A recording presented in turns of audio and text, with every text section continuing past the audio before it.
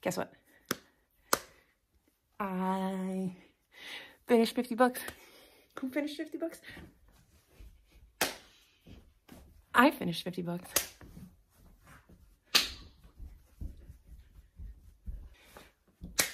I'm so excited.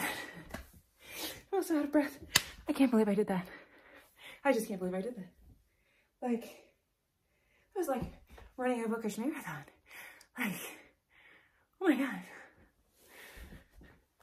How am I going to review all these? Hey guys, I'm finally doing it. I don't really know how this is going to turn out, but we are going to wrap up the 50 books I've read in May. I have some of them here next to me. I have some of them as ebooks, as audiobooks, as things I borrowed from the library. I have a whole list of them here. I don't even know how to go into how I felt about all of them because there were so many, but I will try to be as concise as possible and at least tell you if I enjoyed it, if I recommend it, if it's a favorite, if it's like awful, and just try to get through these as quickly as possible because this is one, really, really late. It's the beginning of July. Two, this is too many books and nobody wants to sit through like an hour of me talking about books. If you do, God bless you. I guess we're going to get this up front actually before we begin. Sorry, I lied. Remember to like and subscribe if you like hearing about books, talking about books, if you like weird people with green hair who don't shut up about books, if you like book hauls and weird reading vlogs, this is your place to be. So give me a subscribe, like, comment below.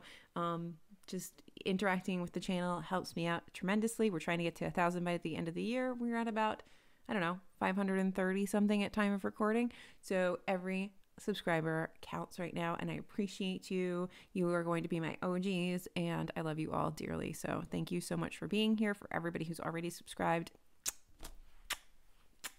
love you. Anyway, all right. The 50 books I read in May because I hate myself.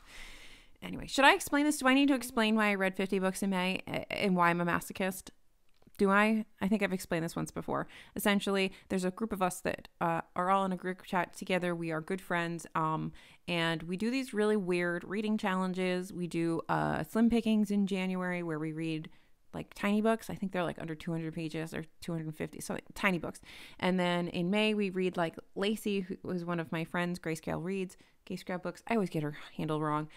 She reads like an insane amount of books in like every month. We don't know how she does it. I think she cheats. Anyway, she read 50 books in January. So for some reason we decided, you know, for Read Like Lacey this year in May, we would read like Lacey and read 50 books. And I learned that I actually do hate myself. And then in June, we read chunky books. So we will deal with June in a separate video. Anyway, backstory. Let's go. First book, Mooncakes. I absolutely loved this graphic novel. It's queer. It's got witches. It's super beautifully drawn. It was cute and heartwarming, and I loved it. I think that the only criticism I have is a criticism that I often have for short graphic novels is that I want more, which is that really a criticism? I don't think that's really a criticism. I just wanted more. I love it. It was so cute. I need to own it. I got it from the library. Loved it. Next up is The Great Gatsby. This is a reread for me. I have a copy somewhere around this house, but again, as I've said in many a video, my books are currently in purgatory because we are redoing the Book Nook, so they have nowhere to live. So I'm not going on a hunt for The Great Gatsby. It's somewhere in the guest room. What can I say about The Great Gatsby? I've read it many times. It is reportedly the great American novel. I would argue that you don't really have the great American novel if everybody in your characters in your book is white, but I do think that if you pair it with Passing by Nella Larson, you might get darn close to what could be considered a great American literary pairing. It was good. I mean, I still really enjoy the story. I think that there are parts of it that age like milk. I think there are parts of it that are telling to this day. I think that there's a reason why it stood the test of time, and I really enjoyed it. Once again, I really enjoyed it. I always enjoy it. If you've never read it, it's super fast, and you're most likely going to somehow enjoy it. You may not agree with everything that's said in it, but there's going to be a piece of it that you enjoy. Next up, I actually have a physical book to show you, and that is Lakewood. This book needs more people to talk about this. This is, in reality, it's about the secret experimentation that happens on Black bodies and has happened on Black bodies in the medical field.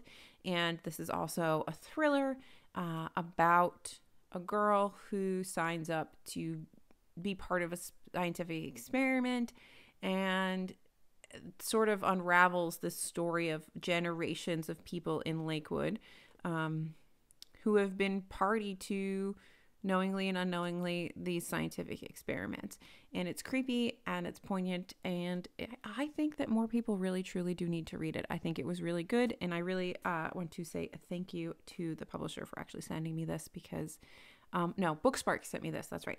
Bookspark sent me this, and I don't normally work with Booksparks, but I wanted this book, so I was really glad that they actually chose me to talk about it and to receive it, and it was so good. I really enjoyed this one. I read 2 other graphic novels. I read Sheets and Delicates. They're a little series, and again, this is queer. Your main character is this kind of awkward girl who's a photographer, and she's got a lot of problems at home.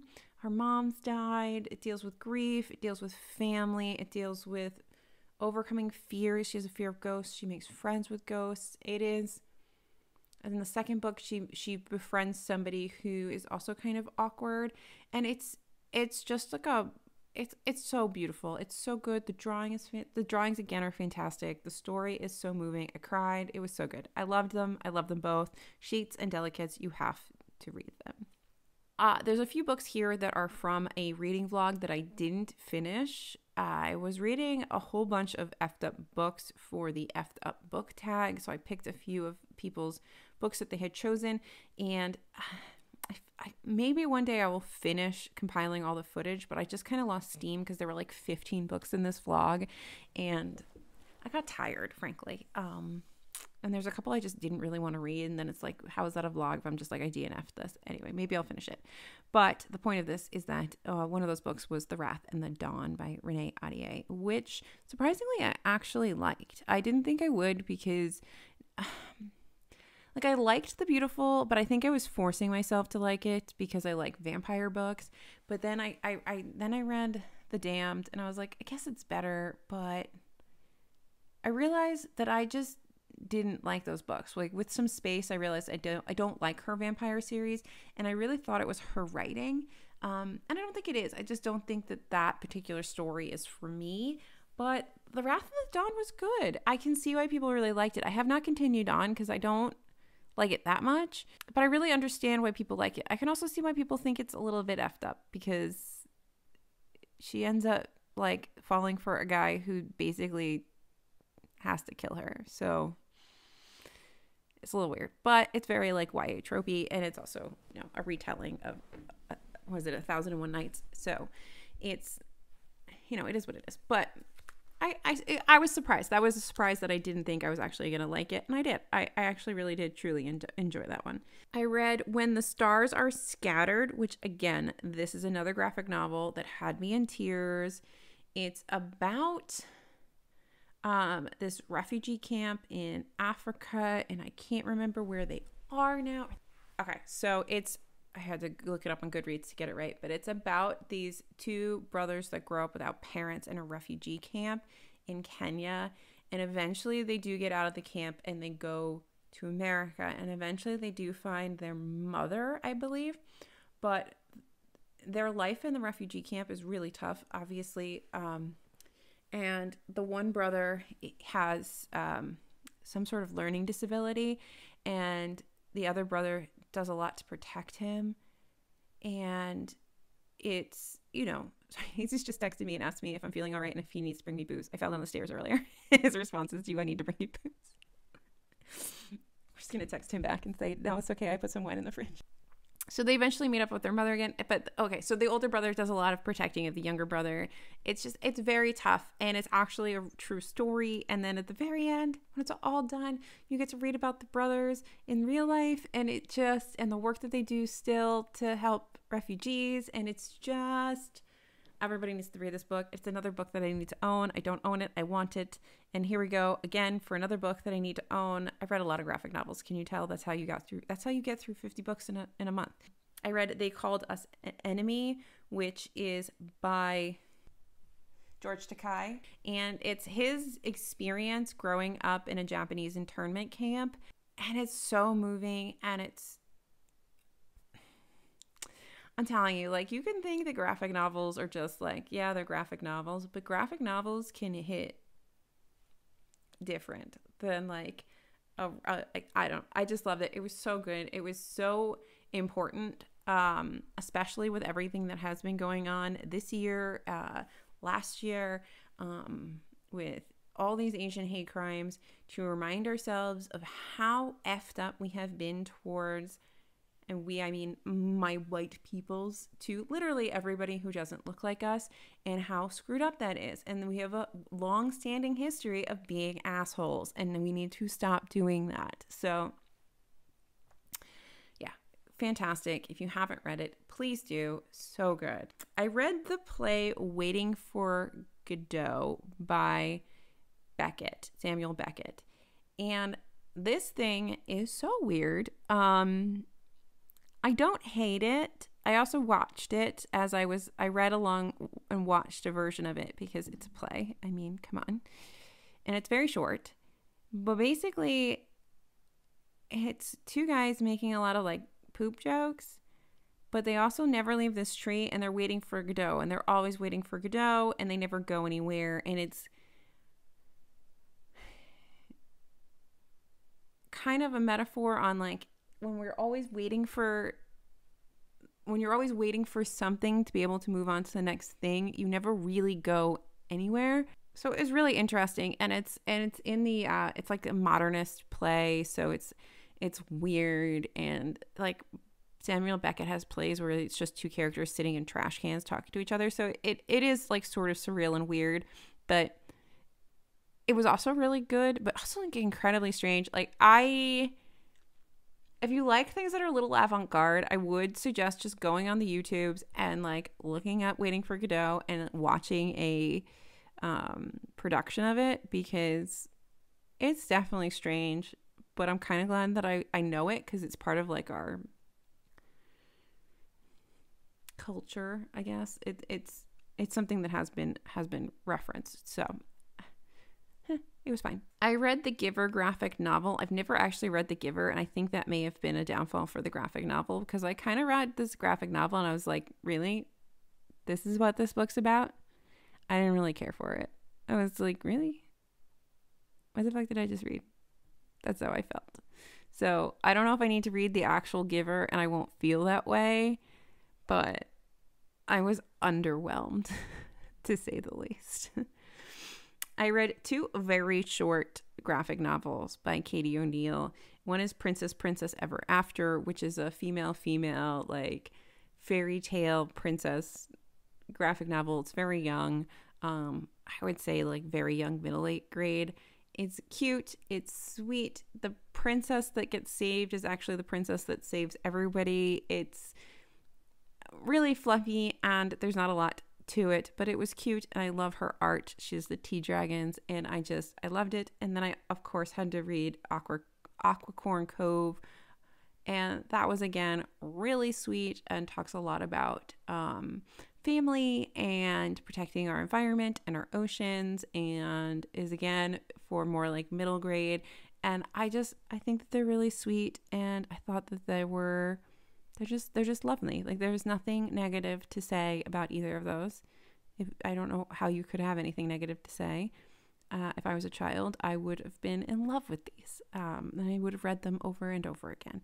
I finally actually read a copy of The Boy, the Mole, the Fox, and the Horse, which is beautiful.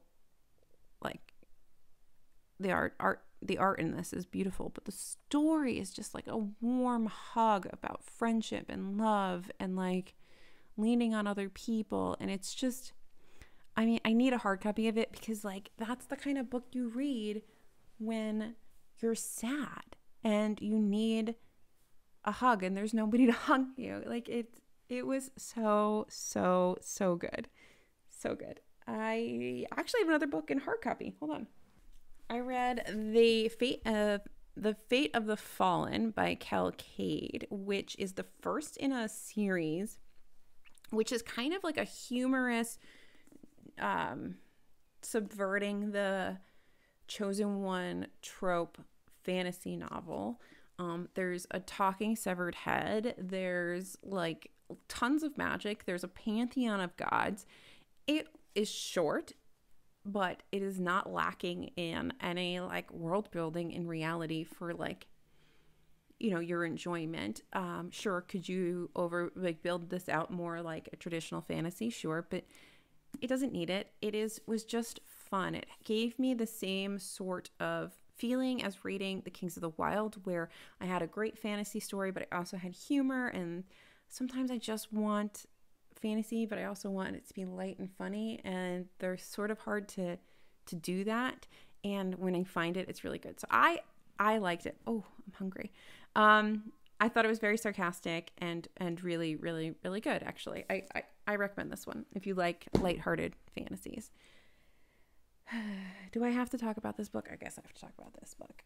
This was for part of that effed up book tag vlog that never came to fruition, but Less Than Zero was on there by Bret Easton Ellis, and I did not like this book at all. This book is horrendous. It needs to burn. So this book, my air conditioning is kicking on, sorry, is like 1980s mediocre white man male privilege. There's a guy who comes home from college, and like everybody basically just does drugs. They're somewhere in California. I can't even remember now. Maybe they're in LA. Everyone just does drugs all the time. One of the guys is like a prostitute for drugs. Like they're all like, woe is me, my life is so hard. Is it? Because you're all like richer than Croesus, and you're like, your life just sucks so much that you need to do all the coke in the world. No, I don't care. They're all terrible people. I hate this book. It's pompous and ridiculous, and it's a time period and it's not something that we ever need to glorify. Read again. Can we forget that there was this like 80s go big, like, not like, let's get rid of this. Like, I hate this book. I hate it. I hate it. I hate it. I hate it. I hate it. If somebody tells you this is their favorite book, run away, please. Awful. I would rather date a man that likes The Catcher in the Rye than this. And I hate that book. I hate this book more. I did not know I could hate a book more. Awful. Anyway, moving on.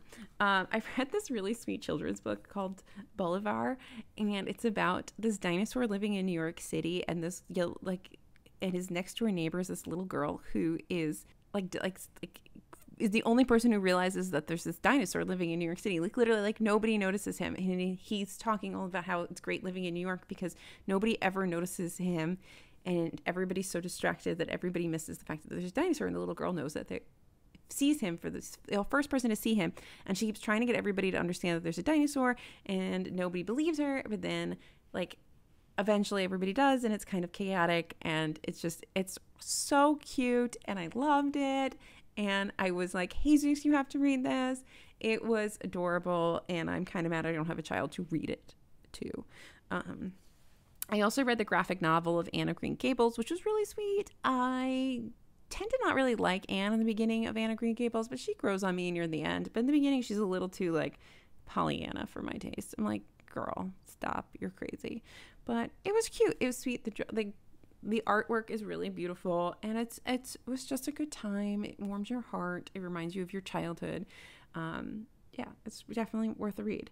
I don't know how we're going to get through 50 of these. I didn't even write down number 50.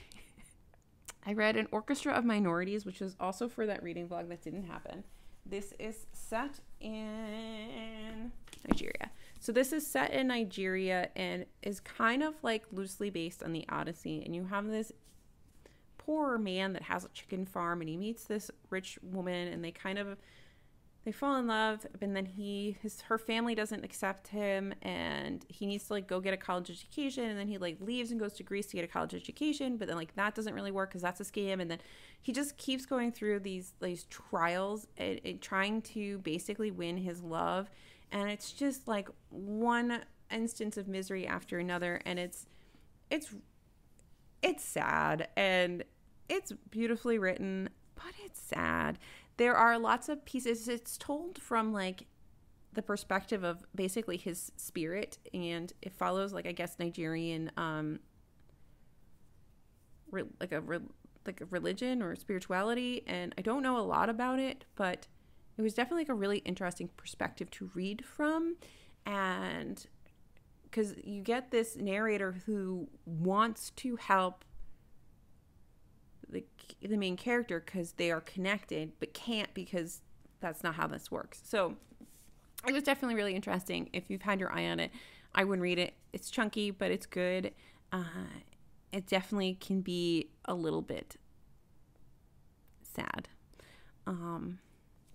I read another graphic novel, shocker, and that was 1 Year at Ellesmere, which I truthfully barely remember, but I think, hold on. Oh, okay, that's right. So it's about this girl who, it's about basically a friendship between two girls, and one of them is like a scholarship kid at this like really prestigious school, and she befriends, this other girl who is very wealthy, but her parents really don't pay any attention to her, and there's magical creatures, and there's a bully, and it was really cute. And I did enjoy it. I barely remember it, but I do enjoy it. I did enjoy it. I think I've talked about this a lot, and I don't know if I talked about it here, but I definitely have talked about it a lot with my friends. And I've listened to, and then subsequently I've purchased a copy of Clara and the Sun by Kazuo Ishiguro. And this is the first book of his that I've ever read. And I loved this, and I need to read more from him. It follows an AI that is built to be a friend. And there's this whole world of AIs that are built to be friends to human children. And you get everything told from this AI's perspective, and you get this very unique look at humanity and environmentalism and family and ethics and all kinds of things. And it was I loved it. I read it. Please read it. It was so freaking good. For the effed up book tag, I also had an effed up classic in the mix, and I reread Thomas Hardy's The Test of the D'Urbervilles, which, as you can tell, I loved it. This is like one of the first kind of like popular feminist writings, probably from a male perspective, because our poor Tess goes through it. And there is a lot of biblical stuff in here, and there's a lot of judgment on the world that sort of destroys Tess by holding this poor, innocent woman to these insane standards of morality where she's basically set up to fail. Society fails her. Culture fails her. Her family fails her. All the places that should help support her fail her, down to the man who loves her. And ultimately it ends in something horrible. And I think my favorite quote in this, this is a really old edition that I think I stole from my high school library. And there's this great quote in here, that says, "Unfortunately, not all late Victorian novel readers wish to have their minds influenced. In April 1892, the New York editor of the Book Buyer wrote about a friend of his who, quote, was earnest and vehement in his complaint against Thomas Hardy for his treatment of Tess. Said this pleasure-loving person, quote, there is enough suffering in real life. I go to a novel to escape from it, and when I read a book like Tess, I feel defrauded." How many times have you heard a similar sentiment today where people are like, I don't want to read about anything but something light because I'm just reading for fun and I don't want to blah, blah, blah. Words can change the way we think. So you started to feel, sir, in 1892 that the treatment of Tess was inappropriate. You didn't like having to question yourself. So you said you fell back on the age-old, but reading is just for fun. This book is I love it. I wish I understood more of the biblical references. Sometimes that's how I feel about classics is when they really have a lot of biblical references. I kind of wish I understood them more so that I could get a deeper understanding of the text. But what can you do? I read White Tears, Brown Scars because my friend the punlet, Pam, she recommended this to me because I loved hood feminism and a few other things. And this book was fantastic. It talks about a lot about how white feminism and black feminism intersect, why there's a clashing sometimes, the whole concept of white tears and white victimhood in women, and this whole, because ultimately, like, we were chattel to white men, and yes, we would be put on a pedestal, but then also we would be protected. And so it's like with this weird dichotomy. It was very interesting. It's a fantastic nonfiction book. My stomach needs to stop growling because we have too many books to get through. We are only on 22. It was so freaking good. I'm going to try to get to 25. I don't know if I can split this up. I don't know what I'm going to do. Maybe we just do the whole thing and it's going to be long. I don't know. Anyway, so good. I read this strange and beautiful graphic novel called The Blue Road, which talks a lot. I don't even know how to describe this, but basically it ends up being about like the things you kind of give up to when you cross the borders, and how you're how to expand your viewpoints to see the world, and how you cope as an immigrant. And it was beautiful and interesting and sort of surreal, and I really did enjoy that one. I listened to Freedom is a Constant Struggle by Angela Davis. That's right. And it talks a lot. It's a bunch of different essays of hers talking about violence and oppression in the U.S. and feminism and prison reform and all of that. And they were very interesting. It was a very interesting set of essays. And it was from somebody that I don't actually know a ton about. And it made me aware of somebody that I think I know the name, but I don't really know them and their writing and their contribution to social activism. And they were very eye-opening and interesting, and I'm very glad that I picked this up. Oh, and I picked this up because there were a few essays that talked about Palestine, and one of the things that there's a few things that I'm trying to learn more about. And one of those is about the Israeli-Palestine situation, that conflict there, and to better understand what is happening, because I, as an American, you do get this pro-Israel sentiment that is sort of pervasive, but is that really the answer? So learning more about the situation is incredibly important to me. So, because I always want to know a little bit more. I don't think anybody should ever be kicked out of their house. And I think that it's incredibly wrong what's going on. But I also want to understand as much as possible so that I can speak eloquently on why it's wrong beyond just the humanistic pieces of it, which should be sufficient. But unfortunately, people want more. I finally read The Kite Runner because I'm late to the party. Whoa, was this book good and sad and hard to read, and just like, how did it take me so long to read this book? Do I need to explain it? I'm not explaining it. We're at 30 minutes. I read The Kite Runner. If you have not read The Kite Runner, read The Kite Runner. Trigger warnings for like essay, but like read the freaking book. It's so good. It's so good. It's so good. I'm not going to go into this too much, but I did read A Little Life. There's an entire reading blog for it. It's somewhere up here. This is definitely one of my favorite books of the year, if not for all time. And I absolutely love this book. This book destroyed me. I love it. That's it. That's all I got to say. Read the stinking book. It's so good. I understand it. I understand the hype. I read Alex Michaelides' newest book, The Maidens, because Celadon sent me an arc of it. So I read it while I was on vacation in May. And I thought it was good. I don't think it was as good as The Silent Patient, but I really did enjoy it.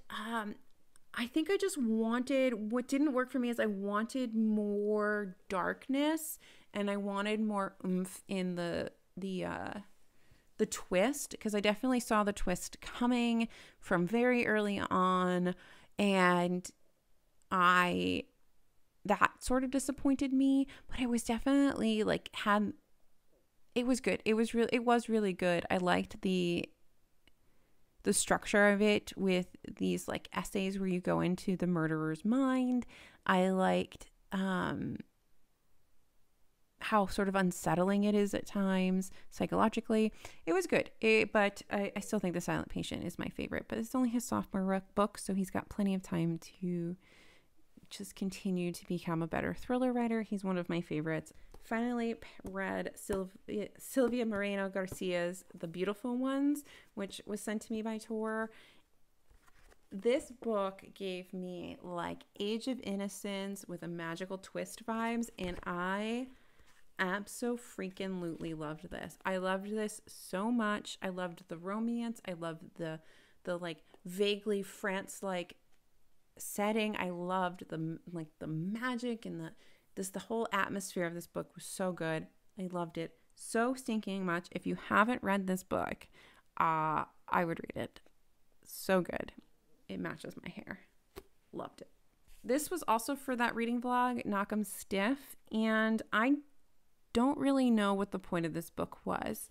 So this is actually a series of, every chapter is a different, almost short story about different people in a town, and they never quite intersect in any truly meaningful way, and that's where I have a problem. And also, like, never go to Knock 'em Stiff, Ohio, because everyone there is awful. I also don't understand why, like, every time, I don't know, it was really gritty and raw, and the writing wasn't awful. It just didn't, like, you finished it and you were like, okay, was there a point to this? It was just everybody in this town just terrible. There was nothing redeeming about this town. So what was the point of this whole book? To just tell me that don't go to Ohio? Like, I'd be offended if I was Ohio. But I don't know. It was whatever. It's over. I read The Midnight Library by Matt Haig, which I guess has some controversy around it, because some people feel like it's a little bit its handling of suicide is done indelicately, and I don't know. I actually really enjoyed it. I thought it was very moving. The idea is that sort of when you're in between living and dead, you end up in a place. For our main character, it's a library, and some meaningful member of your life helps you go through different scenarios that your life could have been. And ultimately, it's to show you that your life, there's always a flaw, essentially. Every stage, every time she tries a new life, there's always a problem. And there are people who she meets, another traveler, essentially, and he's just continuing to do this over and over and over and over and over again. And so, like, you can be stuck there forever in this, like, perpetuity of just trying to find, or you can just finally die, or you can live. And, like, I thought it was a very interesting look at what does it mean to be alive? What does it mean to hurt? What does it mean to be happy? What do the relationships in your life mean? Maybe you need to repair certain relationships before it's too late. There is no perfect. I don't know. I thought it was really interesting and really well done. I thoroughly enjoyed it. It's not very long. I had a good time. I mean, it's not a 5-star read, but I really enjoyed it. I thought it was good. Listened to or I read Sarah Zosin is Here by Sabine Khan, and this was, I mean, Sarah Hussein, Sarah Zosin, Zosin's an antibiotic, people. Anyway, Sarah Hussein is here.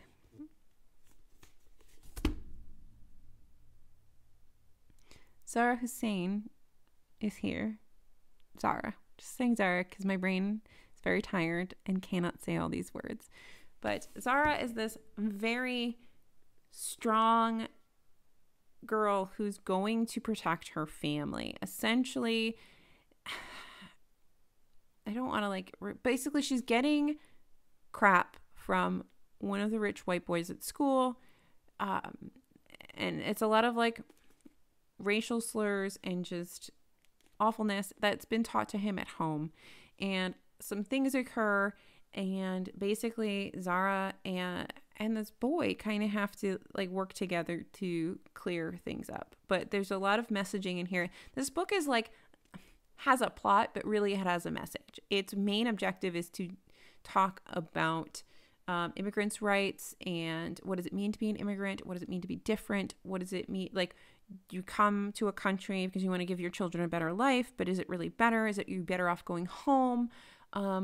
What is the point of all of this sacrifice if you're only going to be treated poorly? This is really about a message and not so much about the rest of the story. And I thought it was great. I think like it was very young. I think if I was a young reader, I would totally relate to this and I would want to read more from this author. I do have one other book from her that I meant to read in May, but I didn't. So I'll probably pick it up later in the year, but it was good. I have no real complaints.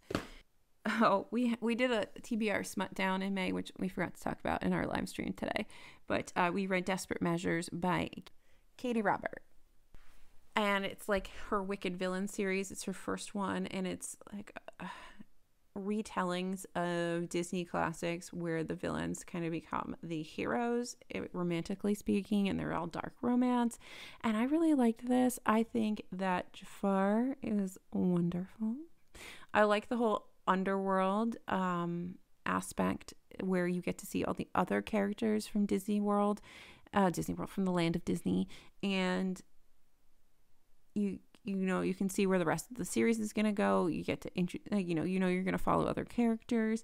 I thought that Jasmine was ballsy and great, and I don't know, I just thought it was an enjoyable romance, a little dark romance, and I really enjoyed it. So if you're someone like me who's been living under a rock and hasn't read any Katie Robert, you should read it. It's good.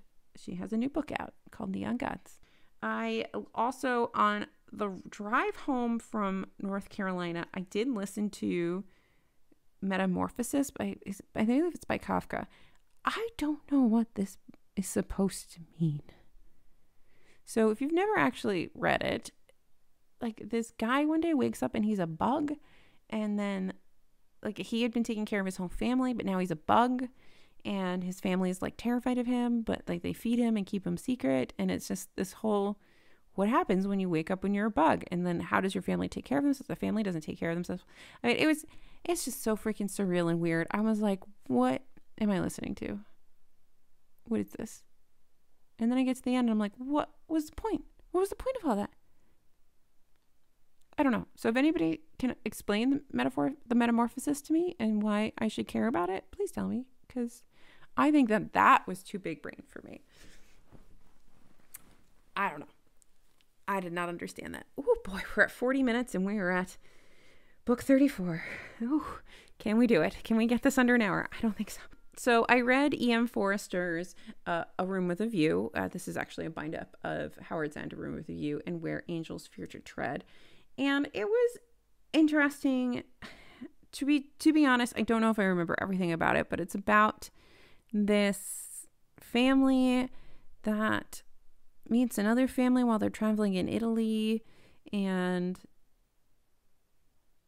they are switching rooms, and then they meet again later, and I think somebody runs off with somebody else at the end. I don't know, it's all a bit of a blur. It's been a while, and there were 50 of these books. I didn't hate it, but it didn't change my life. I will probably read the other E.M. Forsters because, why not? But was that a great explanation? I don't think it was. Anyway, I listened to this collection of essays by G.K. Chesterton. I believe his name is G.K. Chesterton, who is the guy who wrote the Father Brown books, which they've remade into a miniseries on PBS, or a series on PBS. But the original books were written in like the 20s and stuff, when eugenics was like a big deal. And so he wrote all these essays coming out against eugenics, and there is a collection called Eugenics and Other Evils, and it was really interesting to listen to somebody of the times talking about why this was awful. considering that there were so many people of the times that were talking about how it was wonderful. And it's a topic that seems to come up a lot in the books that I read, and it might just be something that has to do with me that I gravitate towards this topic. But it was just very interesting. I think I was like cleaning the house and listening to it, and I was like, wow. Again, and he does not hold any punches. His language is very straightforward, and he is like, you guys, you're assholes. it was very interesting. I finally read. We're on book 36. I finally read Well Met by Jen DeLuca. And I freaking loved this book. Like, it was the perfect amount of cute and spicy. It's at a Ren Fair. I love the fucking Ren Fair. We're going in August. I have to get my costume because I broke my other one. And like, I don't know why it took me so long to, I'm smacking my mic. I don't know why it took me so long to read this, but I'm glad I finally did. I have to get her next book. I think she has 2 more after this, but I absolutely loved this. What I hate though is that, so I have this and it's the book of the month, but book of the month doesn't have the other books. I hate that. Book of the month, if you're going to do the first edition of something or the first in a series, can you continue, please? Because I hate having this and then nobody else is a book of the month. I hate it. I don't usually care, but something about the book of the month branding just being on one book irritates me. I don't know why. I might have issues. I definitely have issues, but it bothers me. I reread Mrs. Dalloway again this year. I read it last year for the first time. I'm reading it again this year. And I think that I like it more with each reading. It's definitely a really weird book to read because it is stream of consciousness and it kind of makes no sense. And then it does make sense. And then you kind of lose your... I find that reading stream of consciousness, I'm like there, and then my mind starts to wander into its own stream of consciousness. So it's very difficult for me to stay focused in the text. Even if I listen while I'm reading, I tend to go somewhere else. But I went on down a rabbit hole of reading about, watching a bunch of things about Virginia Woolf and about Mrs. Dalloway and about her writing and about this and about that. And I've started to be obsessed with Virginia Woolf. So this has taken on new meaning for me because I have a little bit more information about the story, about Virginia Woolf, about her intent, about her life, blah, blah, blah. And highly recommend her. Maybe not starting here, but I highly recommend Virginia Woolf for anybody who does like classics and wants to try her. I found this on my bookshelves. I think it was one of my ex-husband's books that didn't get sent away with him. But I figured I would try to read this and see, because like I said earlier, I'm trying to understand more about Jerusalem and Israel and Palestine and the whole, like, how did we get here and all of that. So this was interesting because it talks specifically about Jerusalem in 1913. There's a little bit of before 1913, and there's a little bit of foreshadowing of what's to come, but it's written by a Jewish New York Times author, and you can kind of tell there's a little bit of bias as much as they're attempting not to. You can tell there's this bias. So it was definitely interesting and gave me more insight into some of the historical aspects of what it was like in Jerusalem, you know, like pre-Israeli state, but it's still, I would like to see this written by a Palestinian writer, and compare the two to see, maybe get the full picture of what was going on at the time, when all of this was really truly erupting with gusto. I've been talking for too long today. But anyway, it was interesting. I'm glad I read it, but I mean, I'm not going to take it as rote. I finished our TBR Lowdown pick, which we discussed today in a live stream. You can watch it somewhere if you want. I don't have a lot to say about this. The pacing of this book was really off for me, and I found it really difficult to stay in the text. So I didn't really like the book And it's probably more because I couldn't focus and I don't remember things. I feel like there were things I wanted to know more about and I wasn't given those. And then there were other things that I got over and over and over again that didn't need to be repeated. And then the pacing would be like slow, and then I'd get engaged again, and then it would slow down and I would lose attention. So it just, unfortunately, we didn't click. And I feel bad because I really wanted to like this book. I thought the whole premise was really interesting. We just didn't click. It didn't happen. C'est la vie. We're at 40. We have 10 more. Read finally Persepolis. Persepolis. I always have to make sure I'm saying it right. This graphic novel is about the Iranian Revolution, and this family is, they kind of go against radical Islam, conservative Islam. They are used to a different way of life. It is very interesting. It is very heartbreaking. It is something that everybody should read. I think it's very important to understand all the different aspects of a culture. Not everybody is one thing. Like, we might see one thing in our news media, aka propaganda, but not everybody is that. And there's a lot more depth to people than what the news often likes to show you. So I thought this was really good. There is a second one that I haven't read yet. I think there's a few in a series, but I do want to read the second one quite a bit. And yeah, I think that should be like a school reading, frankly. It was really good. I read The Anatomy of Desire by L.R. Dorn, and I actually really enjoyed this. It's kind of like podcast-y format. It was really good. This girl is an influencer, and she has this other influencer boyfriend, and they're out in the woods, and then she gets arrested for the murder of this other girl, and it's her murder trial, and it's like, did she not, like, what happened? It gave me like Sadie vibes, but a little bit more grown up. I really liked it. Again, it matches my hair. It was an enjoyable thriller. So I've had a hard time with thrillers recently, but that one I really enjoyed quite a bit. I read The Dubliners by James Joyce, which is my first James Joyce, I believe. Yes, my first ever James Joyce. And this is a collection of short stories about people throughout Dublin. And I thought it was really interesting to get these slices of humanity. And there's weirdly like some language problems, translation issues, because there's slang and stuff that's very typical of Ireland, plus Ireland at the time of writing. So there was a little bit of work I had to do to like piece together sometimes what was really being said, but it's pretty straightforward anyway. But I'm trying to get myself warmed up for Naomi and I reading Ulysses this year. So I thought I'd start with Dubliners, and I actually kind of enjoyed it. I kind of like things that show you slices of normal life. So it was pretty darn good.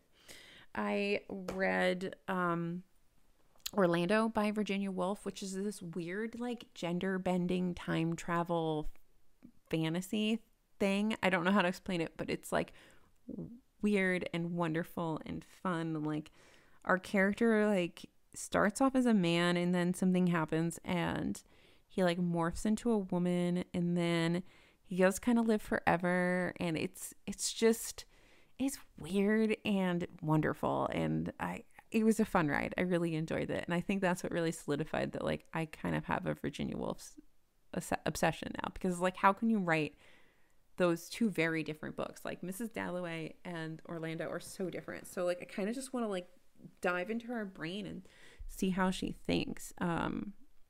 Anyway, I read Animal Farm, which was fine. I mean, I think I've read it once before when I was younger, and it's interesting, and I felt really bad for the horse, and I think 1984 was better though. I read The Death of Ivan Ilyich, which I don't really remember very much. I think that's by Tolstoy. Is that by Tolstoy? Yeah, it's by Tolstoy. It's really short. It's really just about this guy who's never really thought about dying, and then he's dying, and it's about mortality, and I don't know. It was good. I do like the way Tolstoy writes in terms of descriptors and really giving you a slice of what life was like at the time of writing.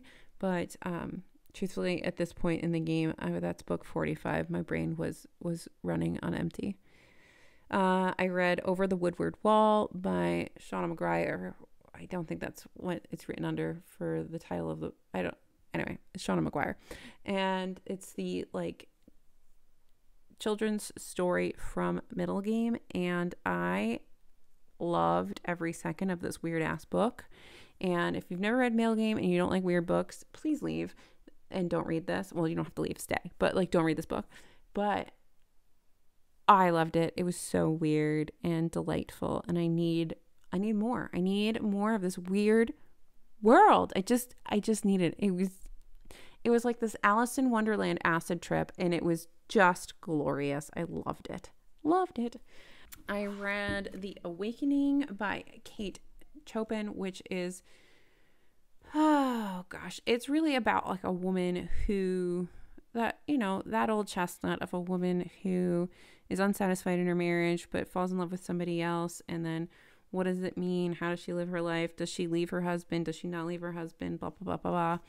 And it's interesting. It's she awakens to her own life when she meets this other man, and like otherwise her life is pretty dull. And I'm glad I read it. I would like to read it again when I'm not reading 50 books, so I can spend a little bit more time focusing on the text and actually like not just trying to finish the text.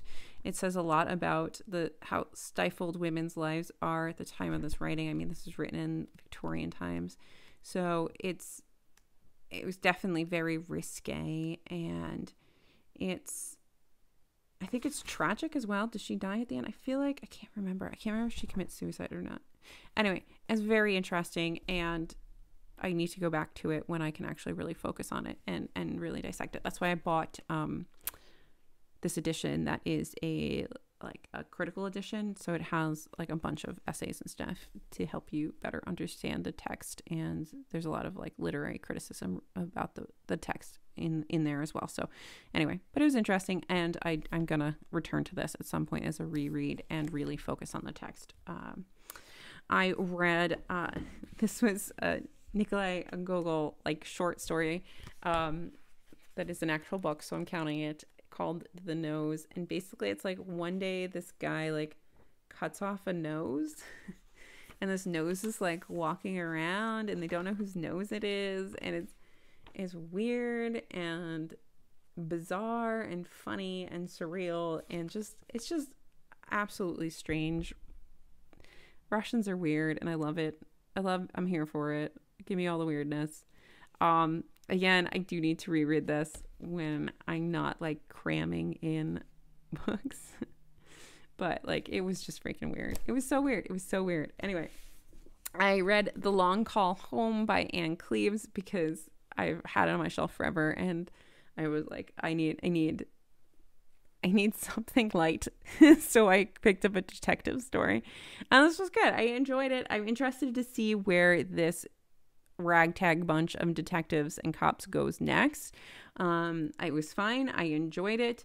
I will be reading more of Anne Cleeves. Like, I've never read anything from her or in this like series of books, so that was a fine detective story.